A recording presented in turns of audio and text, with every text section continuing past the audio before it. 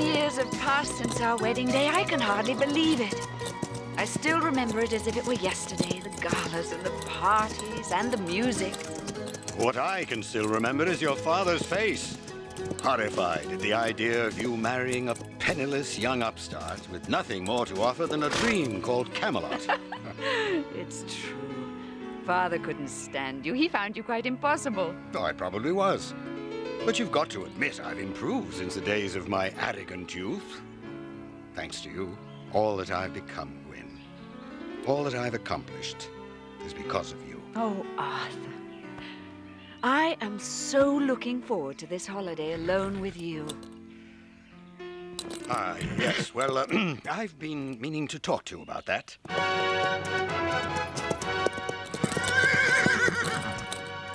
What, may I ask, Sir Bryant, is the reason for all of this fanfare? Do you get the feeling that the Queen isn't happy to see us? I would say she sounds distinctly unhappy. We have come, milady, to make sure that your journey to Canonwolde is a safe and restful one. How thoughtful, Sir Bryant. But I prefer to travel alone with my husband. That does pose a problem, my lady. A problem? Nonsense, Bryant. Whatever my queen desires, she shall have. Company! Wide box column. Shields ho! Let the procession begin. You see, my love? Your wish is my command. Arthur, a tender moment behind a wall of shields is not exactly what I had in mind. Why wasn't she pleased? I can't imagine. There is no greater challenge for any man than trying to read the mysteries of a woman's heart. Canonwolde, our first home. Oh, Arthur, how I love this place. I always feel so peaceful here, so safe.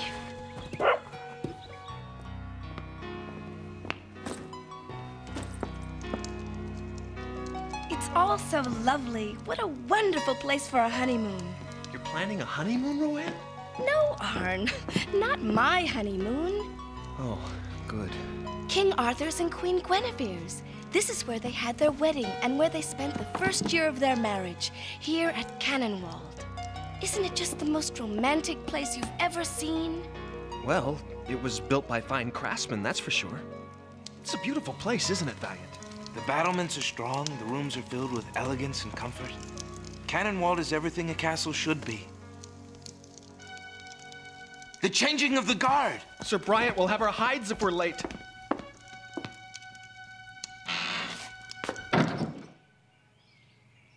See, Sir Bryant? Right there. In that stand of oaks. Animals, perhaps. No, I don't think so. There's something about the way the shadows are moving. Something suspicious. Probably just some of our own men. But it's time to check in with the perimeter guards anyway. Trumpeter, summon the watch! There's Percy, Logan, Sadler, Colin, and William. Where's Eustace? He's nowhere in sight. Where could he be, Sir Bryant? Stand at the ready, Rowan. Just in case. Another letter from your mother? She wants to know when you're planning to give her a grandchild. I will do so when it suits me. And my queen, of course.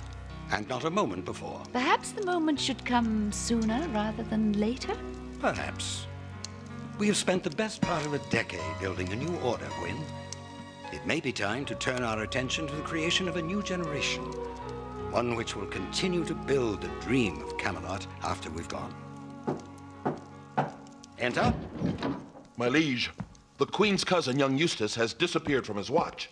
Arthur, what could have happened? I'm sure it's nothing. Don't worry, Gwyn. I'll see to it myself.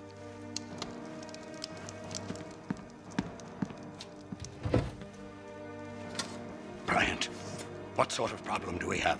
I suspect it could be a serious one, Your Majesty. Very serious. Something heavy's been dragged through here. See how the grass has been flattened? What is it, Arn? It is Eustace, Your Majesty. Oh, my God. He's been shot in the back. This arrow shaft. I have seen the pattern before. It is a signature of Stephen of Albans. How flattering. To know that after all these years, I've not been forgotten.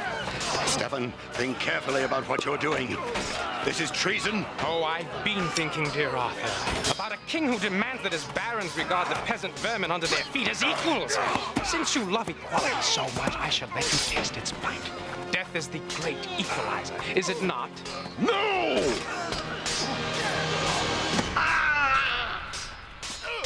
Die, you fool, and know that I'll be back for Excalibur and for Camelot itself. You! Bring Merlin! Run, man! Run for your life! What has become of the king's attackers? Either dead or driven off, but at a price Camelot cannot afford to pay. King Arthur! There are others who need your help, Valiant. The king is in good hands. I warn you, this will hurt. Arthur, the blade has been poisoned. Dear Lord, don't let it be so.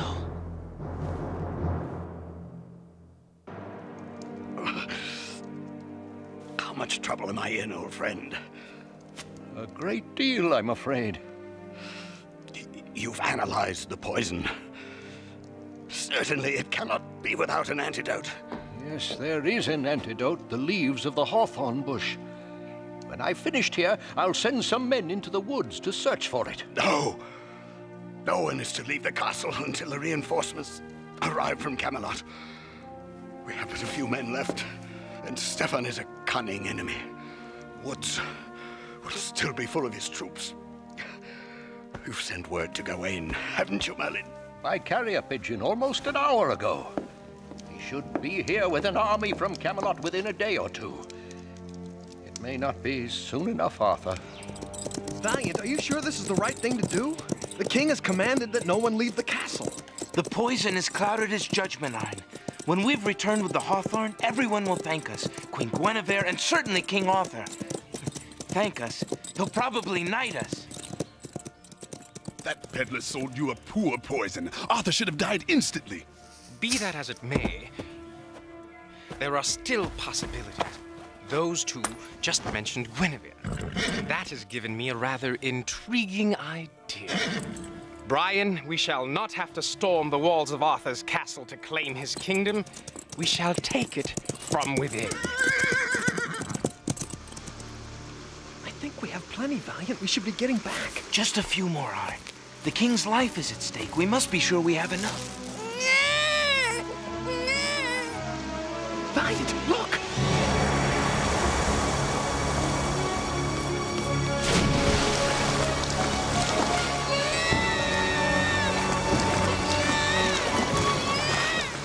Arn, are you all right? Here, take it quickly. The basket's leaking. Be quiet. Oh, please be quiet. Do something, Arn. Make it settle down. If Stefan's men discover us, we'll pay for it with our lives. There now. There's nothing to cry about. We'll keep you safe.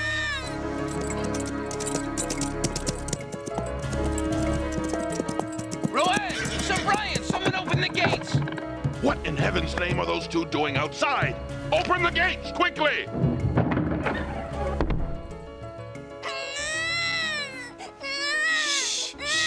There now. Don't cry. How dare you disobey the king's orders? We did what we thought necessary to save his life, Sir Bryant. We wish to become knights someday. Isn't that what would be expected of us? That we risk our lives to preserve the realm, no matter how dangerous the deed? Before a man can choose to break the rules, Valiant, he must first understand them. Tell me, Valiant, have you brought with you anything more than turmoil and upheaval? Indeed we have. We've come with hawthorn. Nearly a quarter bushel. Will it be enough to save the king? Possibly. But I do not expect it will be enough to save you from his wrath. Here, let me hold him. What do you think we should do with him? Guinevere oversees the care and placement of art and objects of beauty within the kingdom. I suggest you deliver the baby to her. After all, have you ever seen a more delicate or beautiful work of art? I need more hot compresses and blankets, and more wood for the king's fire. Hawthorne, oh, thank God! Merlin, where did you find it? It's best we leave that explanation for later, milady. In the meantime, I believe Arn has a surprise for you. Something you were wishing for just this morning, I believe. A baby?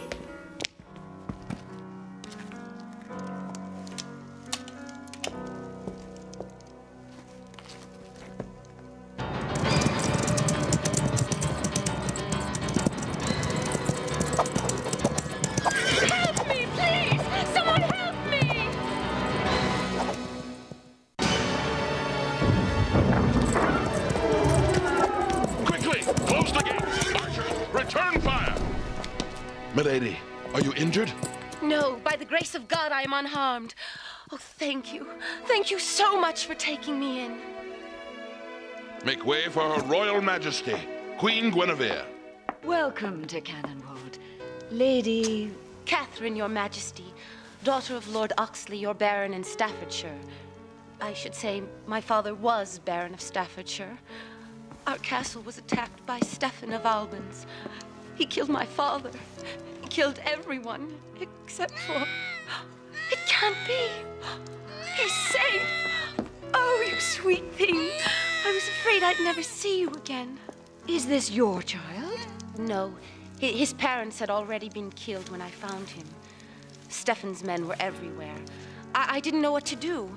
I bundled him into a basket and sent him floating downstream. Then I ran upstream to lead the soldiers away from him. My hope was that someone would see him on the river. Someone who would take him in and keep him safe. Yes, that was my prayer. Don't tell me. For the Lady Catherine. Pile it with the others. Could you please give these to Lady Catherine with my warmest regards? What is it like to live at Camelot? To be a queen? There is nothing about it that does not suit me. I've always known it to be my destiny. To live in grace and dignity. To touch beauty wherever I lay my hand. I am indeed blessed. And Arthur, dear Arthur. My husband, my soulmate. Do you always have to carry it around? The crown, I mean? And Excalibur, must you take them both wherever you and King Arthur go? Absolutely.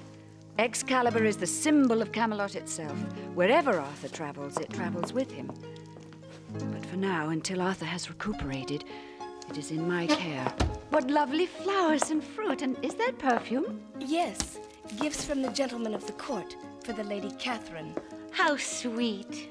And as your majesty requested, I have Merlin's report on King Arthur's condition. He is resting comfortably. Has he recovered?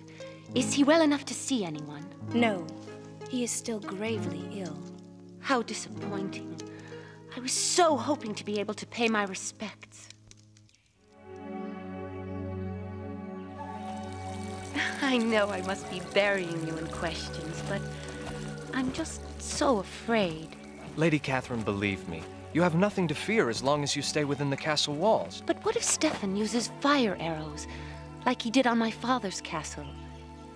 Is this gate our only means of escape? Hardly.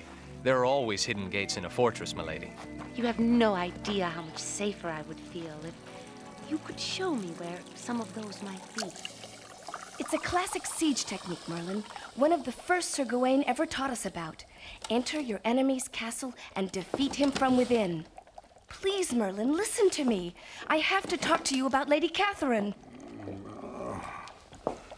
We will talk, Rowan. You have my word. But right now I must see to Arthur. She was carrying a small bundle. It must have been the baby. Anne was new to my service, but she always appeared so sweet-tempered, so kind. I heard the other servants talking. It seems she and her husband are childless. She's yearned for a baby for years. And you say she was seen leaving the castle? Yes. She's probably taken the baby to one of those deserted cottages just outside the walls. Stephen's men could be lurking out there. Anne and the baby are in great danger. We must find them immediately. But Sir Bryant will never allow us to leave. Then we won't ask his permission. Come!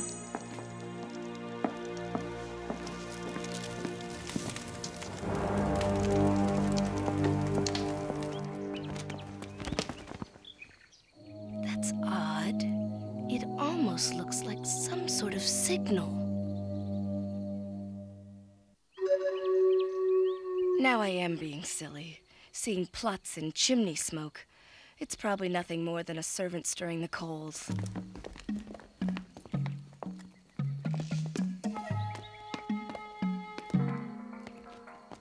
We'll find Anne and the baby and be back before we're even missed.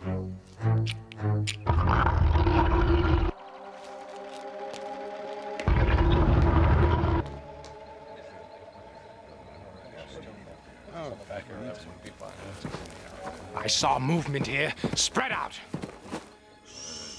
Stefan, I have the queen! Oh!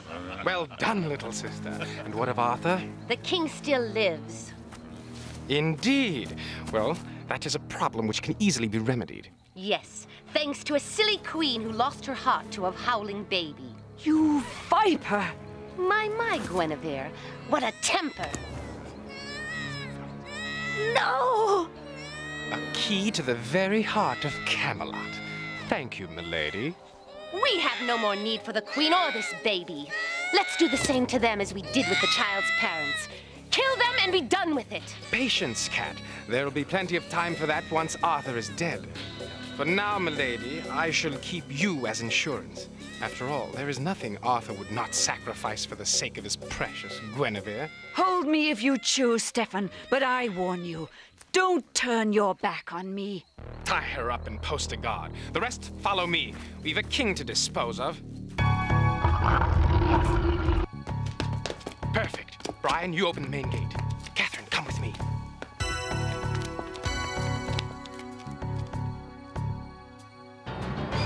To arms! We're under attack! Sound the alarm! Hold the gate!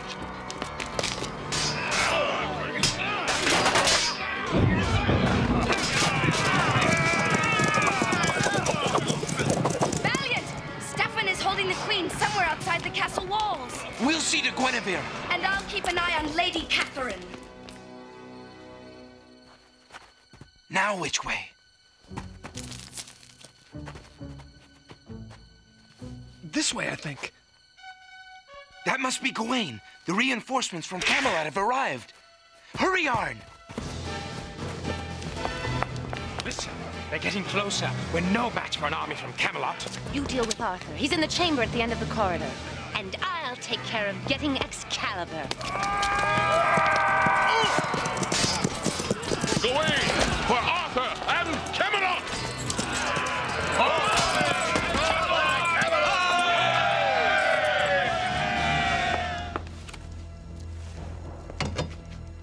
Forget you saw me and I may let you live.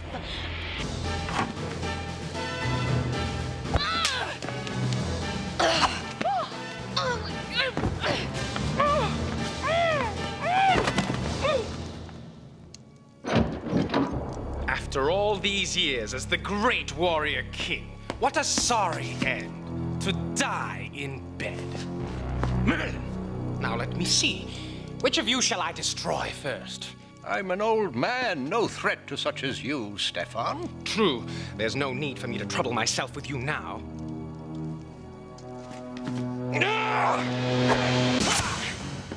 Stefan, can't you let an old enemy rest in peace? So it's rest you want, is it, Arthur? It's all I need, now that Merlin's medicine has done its job so well.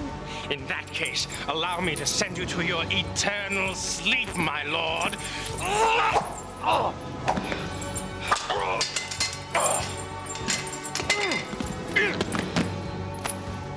Touch me, and you'll never see Guinevere again. What have you done with her? You pigs! You would dare to hurt our queen?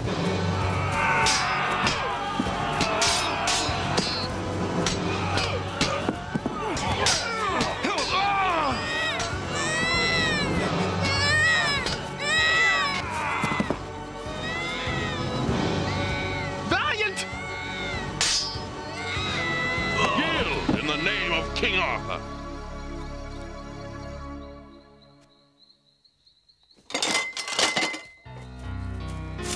Arthur. Oh, Arthur. It didn't turn out to be the quiet anniversary we'd hoped for, did it, Gwyn? My marriage to you has never been quiet, Arthur. Why should my anniversary be any different?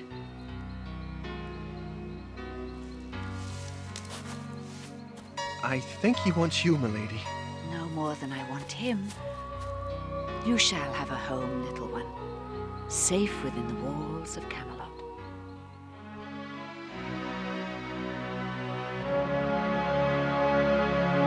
I'm very displeased with you, Valiant, and with you too, Arn.